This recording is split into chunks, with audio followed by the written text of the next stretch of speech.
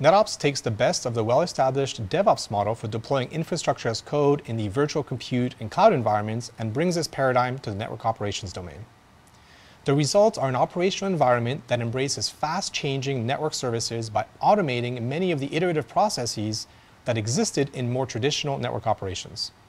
This includes the use of more anticipatory toolsets that help proactively manage the network, which differs from the more traditional operations model where the key toolsets were reactionary.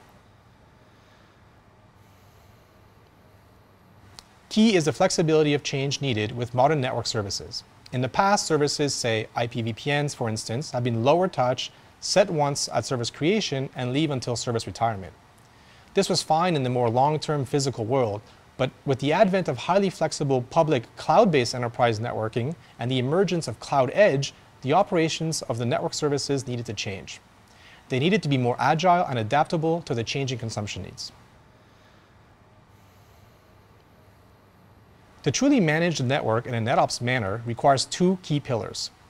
Firstly, the adoption of a new set of operation processes that embrace the automation of network services, both in the provisioning and the ongoing service assurance aspects.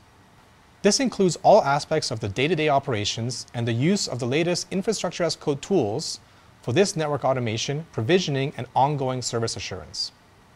The second part is the use of a model-driven network operating system that adapts to the ever-changing service delivery models of NetOps.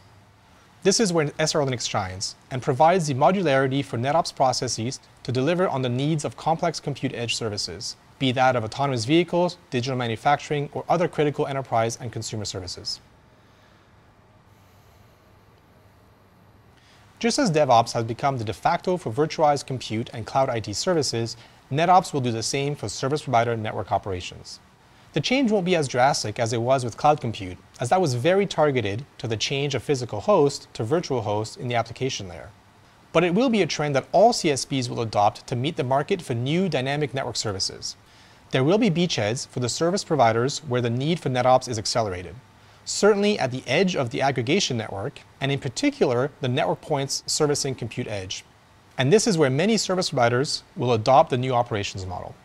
From there, as they gain experience in the operations model, increase service intelligence via telemetry, and leverage the efficiencies of automation that NetOps brings, this new operations model will migrate to the more traditional service edge layers of the network.